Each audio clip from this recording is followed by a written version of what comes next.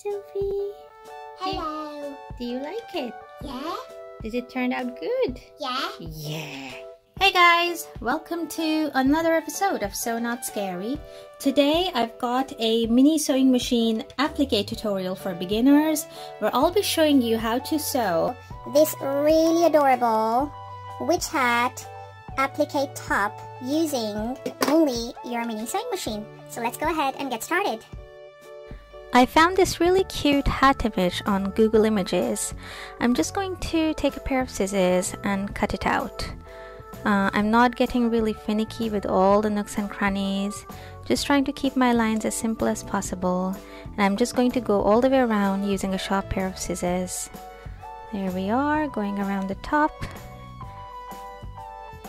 and before you know it, it's almost about to get done. So we have cut out that little hat shape that we found online. There it is. Now I'm going to take some fusible web, also called Wonder Under, and on the paper side of it, I'm going to flip over the hat and roughly trace around it. I'm not being very precise here because I don't want to do any more fussy cutting at this stage. This is a very rough shape, and I'm cutting it out to minimize wasting my fabric. I will be using some black felt for this, and I don't want to waste it, so I'm just cutting away the excess Wonder Under. There it is, all cut out. Now I've taken some nice black felt. Remember to soak and shrink and dry your felt. Once the Wonder Under has been hot pressed on the back of the felt, we're now going to take our hat pattern, and now we're going to stick it using some clear sellotape. So overlap the sellotape a little bit on the pattern and on the Wonder Under so that everything sticks down precisely. This will allow us to fussy cut the hat easier without having to do a detailed trace of the hat. There it is, all stuck down. And now taking a pair of sharp scissors, I'm going to fussy cut the hat out. This time again though, I'm trying to avoid going into all the little nooks and crannies because I know our mini sewing machine is not very good at coping with very tight curves and very tight corners because it's got a fixed stitch length. All cut out. Now we'll take a sharp tool to get rid of that backing paper pattern as well as the Wonder Under backing. Always peel from the middle out towards the edges so that your felt doesn't fray. There we go, nearly done. The felt is ready. Now take your t-shirt and iron it out. And once you iron it out nice and flat, flip it inside out. And on the inside front of your t-shirt, take some lightweight fusible interfacing, slightly larger than the shape of the hat, and then heat press it onto the inside of the t-shirt. This will give your fabric some structure so that you can sew it down. Once that's done, take your t-shirt and fold it lengthways down the middle. And where you fold it over, use something blunt to press down on that crease so that you know where that midline is, okay? This will help as a guide to help you place your applique pattern exactly where you want it in the middle of the t-shirt. Guys, if this video is making sense, please do give it a thumbs up and subscribe to my channel. That's it, let's move on. So here we are, the t-shirt's nicely ironed out, but I wanted to have some more detail. So I take a piece of purple felt and I'm going to look at the pattern and just eyeball a curved shape for the band of the hat. So I take my scissors and cut out a rough curve, and then I use some fabric glue, dot it on the back of the purple felt and then stick it on, okay? And there it is, that's the trim on the hat. Now our mini sewing machine is set up and I want to start sewing on the bottom hem of the hat. So I open the t-shirt up like that, and there's the bottom hem.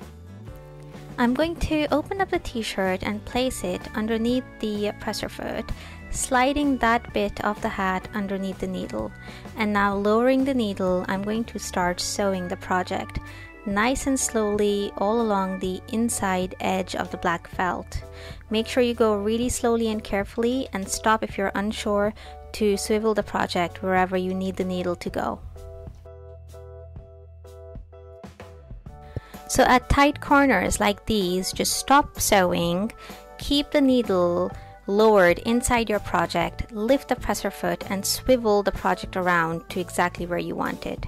Now I've reached the beginning of my sewing once more, but I want to give it another line of stitching. So what do? I'm just going to continue sewing all along the first stitch line, okay? So this time I'm just retracing my steps all the way around the hat, but this time the process is a lot more smoother, a lot more faster, because I can already see that first line of stitches that I've laid down.